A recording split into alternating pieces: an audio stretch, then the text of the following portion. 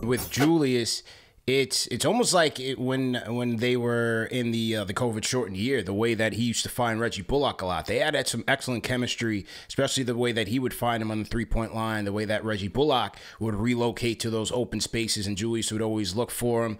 Also, I like the fact that, you know, even despite the gripes, it always seems like, for Grimes, for example, you know, Grimes comes back, he comes off the bench, first 2 plays they run for Grimes. You know, you could always see Julius trying to get those guys going after finding out that, you know, there is some issues there. So I like the fact that he's trying to get, you know, some of those guys going. And then just, again, his decision making. That's been the most important thing for me, is how he handles the extra attention, 2 on the ball. Does he make the quick decision? Does he make the right read? And lately, he's been doing that, man. He's been doing it. And also, I like the fact that he's been trying to operate a little bit more through the paint, and really just trying to get aggressive, get those paint touches, and either finish at the rim or find those guys. Because once the attention comes on him in the paint, somebody's going to be wide open. So I like the fact that he's been the aggressor and really trying to attack the rim. A lot more through the paint, like way more. And I used to not love a Julius Randle post-up. And the reason why is because it almost always came 9, 12, 14 feet away from the rim. And that's just not good basketball. Like, first of all, his weakness has always been dealing with double teams in the post, recognizing them early enough to be able to get off the ball. He's, for the most part, he's gotten caught a couple of times here or there, but he's, for the most part, done a very good job recognizing double teams. The ones he has the most trouble with are the ones that come from the baseline. He just doesn't really mention it and doesn't notice it, and sometimes he just turns into it. And those are the ones that he will struggle with the most. He has done a much better job recognizing those kinds of double teams. And sometimes he's actually done a good enough job recognizing it that last night, Toronto wasn't even really double teaming him until they absolutely had to. I was wondering that. I mean, you know, maybe I think it was a confidence in Barnes and Anunoby as single defenders that it didn't really seem like they were sending a lot of attention until absolutely necessary. They weren't. And I think part of it is that Anunoby is a defensive player of the year candidate. Like, he could show up on defensive player of the year ballots, and you have faith in that guy. And I think another part of it has to be that they've watched Julius Randle's last 10 games, and they're like, this guy is slicing up teams whenever people send doubles now. And they're getting open standstill threes because of this. So would we rather give an open standstill 3 to Dante DiVincenzo, who's hitting everything he puts up these days? Or would we rather Julius Randle shoot a fadeaway 2? And maybe it'll be closer to the basket, but it only counts for 2. And Randle destroyed them, and then they felt like they had to send help.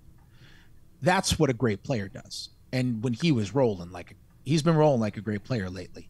The thing that he's been doing that he has clearly put so much more of an emphasis on that he ever has before is that he has noticed the difference between a 5-foot post up and a 10-foot post up. He has noticed the difference of what happens when you catch it with 1 or even 2 feet in the paint, and how much easier that little fall away shot from 6 feet is than it is from 12. He's taking more shots from floater range than he has in any other year he's been with the Knicks. And those are good shots for him. Like, he's shooting 51% from floater range over the last 2 seasons. That's a good shot. He's gets fouled on those shots because he's so good with that rip through. Yeah. He's able to catch guys, defenders. Like, it's got a high foul rate. Points per possession on that shot out of a half court offense possession, really good. Really good. That's really good offense. Now you add in the fact that he's creating open standstill 3s from that position. Now you're like, the dude's been playing like a legitimate offensive hub, you know, for a little bit now.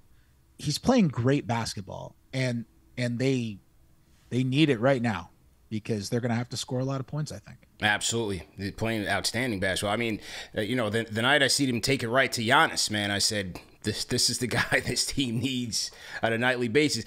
Can't solve the Drew Holiday puzzle, and that, I think that should be a credit to Drew Holiday and his defensive brilliance. But, you know, seeing him take on Giannis and run through OG Anunoby, man, Julius has been playing ferocious basketball, man. It's good to see.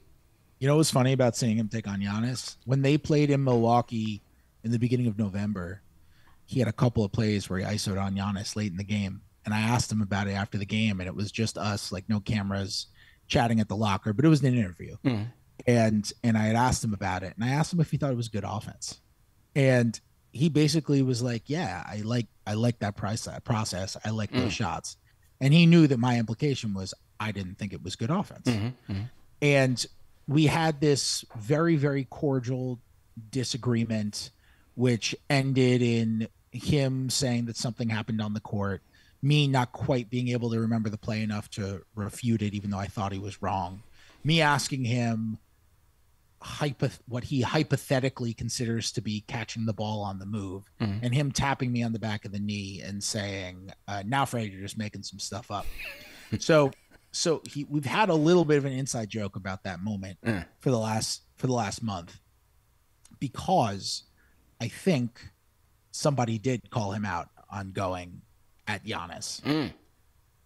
And then to see him go back there and play in the in-season tournament, quarterfinal, and go right at Giannis, and me to be like, I guess it is good offense. I guess I got to eat crow. Got to eat crow on this one. Because, man, he's been doing this against, like, these are the best defenders in the world. These are not good defenders. Giannis is a defensive player of the year. OG Anunoby is a constant. He's not yet a constant on all defense. By the time he's done playing, he will be a constant on all defense. He will be a many times all defensive member. These are Scotty Barnes is a really good defender. Like, these are awesome defensive players, and he is operating just wonderfully. Absolutely steamrolling these guys, and it's been a sight to see.